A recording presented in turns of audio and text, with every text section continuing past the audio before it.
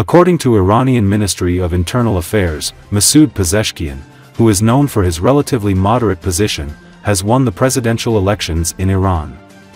By obtaining the majority of votes cast on Friday, Pezeshkian became the next president of Iran, the ministry said in a statement. Out of 30.5 million votes counted in Friday's runoff, Pezeshkian won more than 16.3 million, edging out his ultraconservative rival Saeed Jalili, who won more than 13.5 million, according to Press TV.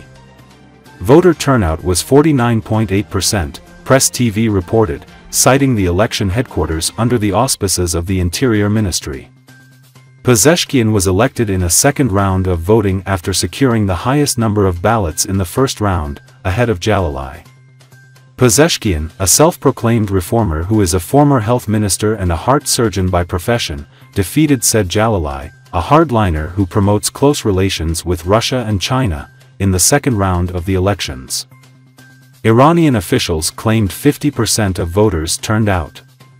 Numerous eyewitnesses and citizen journalists in Iran reported a small number of people were involved. In the second round of voting to determine the successor of President Ibrahim Raisi, who died in a helicopter crash, there were reports of internet outages in some cities, including Tehran, Awaz, and Rasht. In some images on social networks, Pezeshkian supporters danced in the streets in several cities and drivers celebrated his victory by honking. In Urmia, Pezeshkian's hometown, local residents distributed sweets on the streets. Although the election is expected to have little impact on the politics of the Islamic Republic, the next president is expected to be closely involved in choosing a successor to 85-year-old Supreme Leader Ayatollah Ali Khamenei. During the election campaign of Masoud Pezeshkian, who is an Azerbaijani Turk by ethnicity, a number of activists called for the protection of the cultural and linguistic rights of Azerbaijanis.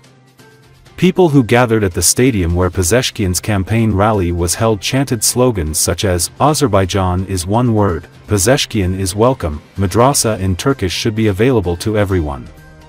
In 2022, Pezeshkian demanded clarification from authorities about the death of Mahsa Amini, a woman who died in custody after she was arrested for allegedly violating a law restricting women's dress. Her death sparked months of unrest across the country. "We will respect the hijab law, but there should never be any intrusive or inhumane behavior toward women," Pezeshkian said after casting his vote in the first round.